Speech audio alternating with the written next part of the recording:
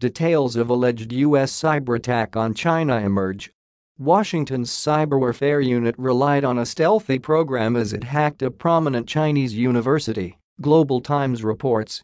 U.S. intelligence services used a concealed and adaptable cyberweapon to hack into one of China's top universities, local media reported on Tuesday. According to the Global Times, Chinese experts have captured a cyber tool allegedly used by the Office of Tailored Access Operation, TAO, a secretive unit of the U.S. National Security Agency, in an attack on the Northwestern Polytechnical University. On September 5, China's National Computer Virus Emergency Response Center revealed the results of the investigation into a series of attacks on the state-funded university, which specializes in aeronautics and space research. At the time, the authorities said that TAO used more than 40 different NSA-specific cyberattack weapons to steal the university's data. According to experts interviewed by Global Times, the NSA cyberwarfare unit mainly relied on the so-called drinking tea tool, which was implanted into the internal network of the university. This allegedly enabled the culprits to steal passwords of remote management and remote file transfer services and gain intranet access.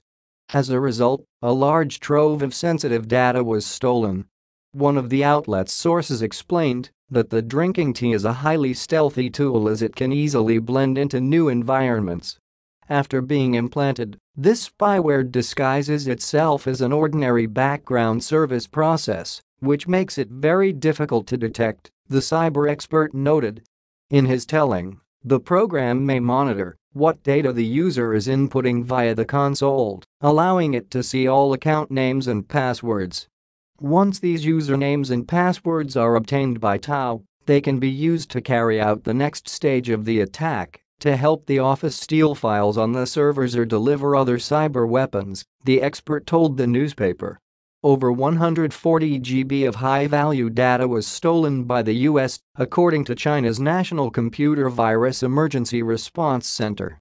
The NSA and State Department declined to comment on the allegations. China has repeatedly accused the U.S. of spying on universities, as well as on energy and internet companies. At the same time, Washington has blasted Beijing for stealing American commercial secrets, with FBI Chief Christopher Wray claiming earlier this year that the nation had illegally retrieved staggering volumes of information, while being the source of more cyberattacks than all other countries combined.